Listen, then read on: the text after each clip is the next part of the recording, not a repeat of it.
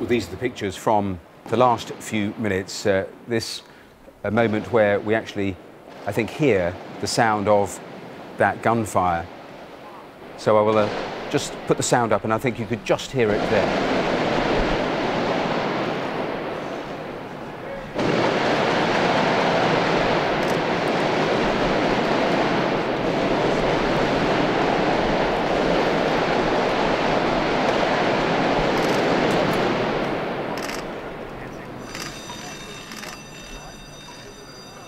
Well, that gunfire going on for considerable time. Let me just tell you what the Associated Press is reporting, that heavily armed police have stormed that cafe where the gunman has been holding hostages. That the first piece of news reporting what exactly we might have been watching over the last few minutes, that heavily armed police have actually gone in, have stormed that cafe after over 17 hours where this gunman was holding hostages, and there the pictures we've already seen once before, with some of those people coming out.